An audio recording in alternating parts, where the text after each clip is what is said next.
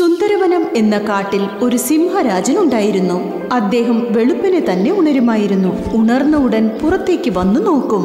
ഒരു ദിവസം അദ്ദേഹത്തിന്റെ ഗുഹയ്ക്ക് വാതുക്കൽ ഒരു ചെന്നായ കുഞ്ഞു കിടപ്പുണ്ടായിരുന്നു. തന്റെ ഗുഹയുടെ വാതുക്കൽ മറ്റൊരു മൃഗം കിടക്കുന്നത് സിംഹരാജന് ഇഷ്ടമല്ലായിരുന്നു. അതുകൊണ്ട് ഗർജിക്കുവാനും തുടങ്ങി. സിംഹരാജന്റെ ഗർജനം കേട്ടപ്പോൾ ചെന്നായ കുഞ്ഞ് ഉണർന്നു.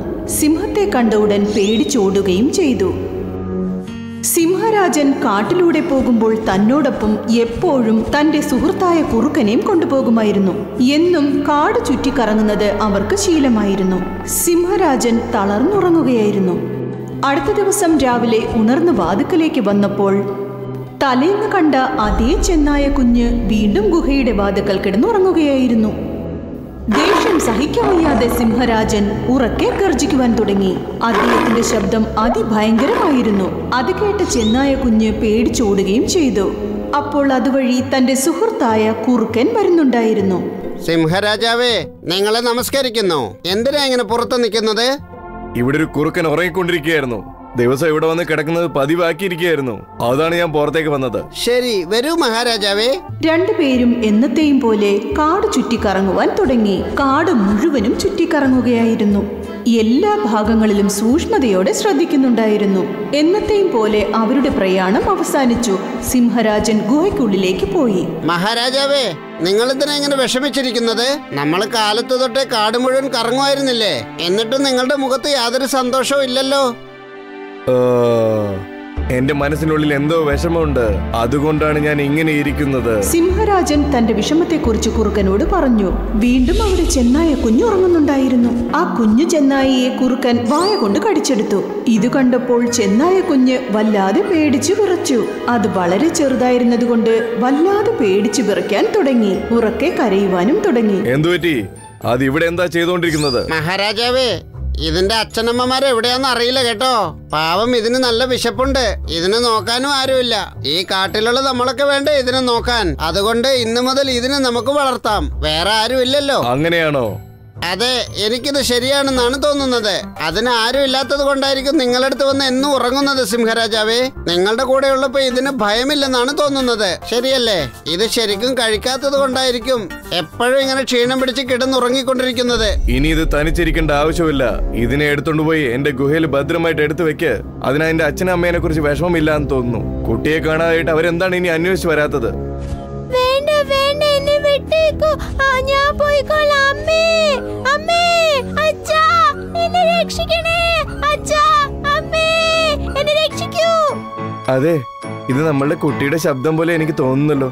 അതെ, ആ ശബ്ദം നമ്മുടെ കുട്ടിയുടെ തന്നെയാണ്. ഈ ശബ്ദം സിംഹത്തിന്റെ ഗുഹയ്ക്കടുത്ത് നിന്നാണല്ലോ വരുന്നത്. നമുക്ക് പോവാം. സിംഹരാജാവേ, എന്റെ കുട്ടിയുടെ ശബ്ദം ഇവിടെ നിന്നാണ് എനിക്ക് കേട്ടത്. അങ്ങനെയാണോ? ഇത്രയും നാൾ നിങ്ങളെയും കാത്തിരിക്കുകയായിരുന്നു ഞാൻ. പക്ഷെ നിങ്ങൾ ഇപ്പോഴാണോ വരുന്നത്?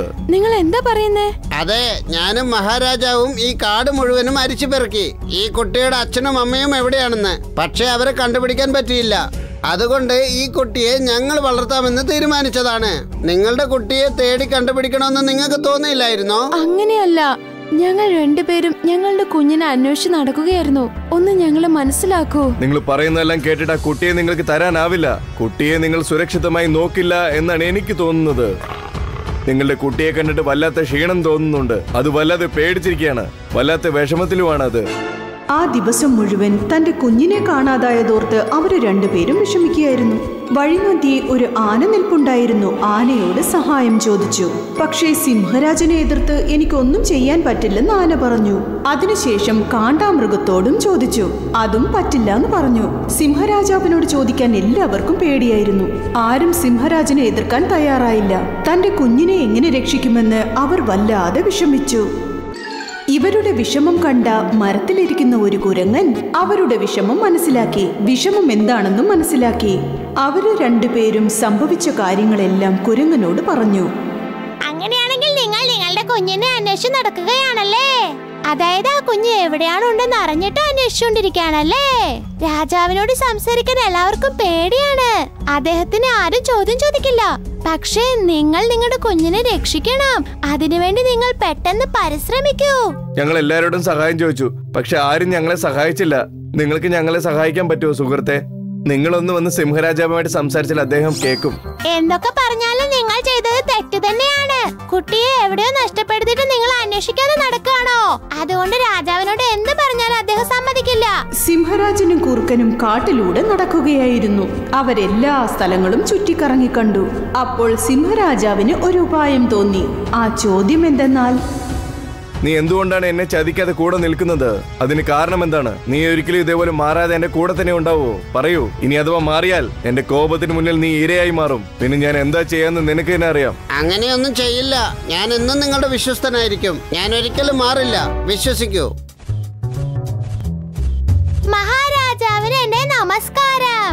മഹാരാജാവ് വിനീതമായ കൂപ്പുകൈ. നിങ്ങൾ ആരാ? എന്തിനാ ഇങ്ങോട്ട് വന്നത്? ഞാനിവിടെ വന്നത് എന്തിനാണെന്ന് വെച്ചാൽ അദ്ദേഹത്തിന്റെ മുഖത്ത് ഒട്ടും സന്തോഷമില്ല. മുഖം വാടിയിരിക്കുന്നു. അതാ അന്വേഷിച്ചിട്ട് പോകാൻ വന്നത്. എന്ത്? അതേ മഹാരാജാവേ, കാടിനകത്ത് വേറെ മൃഗങ്ങളും വിഷമിച്ചാണ് ഇരിക്കുന്നത്. അതിന്റെ പുറകിലുള്ള കാരണം എന്താന്ന് രാജാവിനോട് ചോദിക്കാനാ വന്നത്. ഇത്രയുള്ളൂ. നിങ്ങൾ എന്താ പറയുന്നത്? ഈ കാട്ടിൽ ആർക്കും ഒരു വിഷമവും ഇല്ലല്ലോ. നിങ്ങൾ കണ്ടില്ല, പക്ഷെ ഞാൻ കണ്ടല്ലോ വരുന്ന വഴിക്ക്. അവരെ കാണാൻ വളരെ വിഷമത്തോടും സങ്കടത്തോടും ഉണ്ടായിരുന്നു. അതൊക്കെ മാറ്റേണ്ടത് മഹാരാജാവിന്റെ കടമയല്ലേ? എല്ലാ ദിവസവും രാജാവ് കാടിനകത്ത് പോകാറുണ്ടല്ലോ. എന്നിട്ടും മറ്റുള്ളവരുടെ സങ്കടം കണ്ടില്ലല്ലോ രാജാവേ. മറ്റുള്ളവരുടെ സങ്കടങ്ങൾ മാറ്റിവെക്കേണ്ടത് രാജാവിന്റെ കടമയാ. അത് നിറവേറ്റില്ലെങ്കിൽ തെറ്റായി പോകല്ലേ? ഇപ്പോൾ കാട്ടിലെ മൃഗങ്ങൾ മാത്രമല്ല, മഹാരാജാവ് വിഷമത്തിലാണ്. അതോർക്കുമ്പോൾ എനിക്ക് നല്ല വിഷമമുണ്ട്.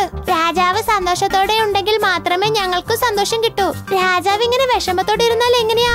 രാജാവിന്റെ സങ്കടം മാറ്റണം. രാജാവിന്റെ പ്രശ്നം എന്താന്ന് എല്ലാരോടും പറയണം. എങ്കിൽ മാത്രമേ ഈ കാട്ടിലുള്ള എല്ലാ മൃഗങ്ങളും സന്തോഷത്തോടെ ജീവിക്കൂ. അത് നിങ്ങൾക്ക് നന്നായിട്ട് അറിയാലോ. നിങ്ങൾ നല്ലൊരു തീരുമാനം എടുക്കണം.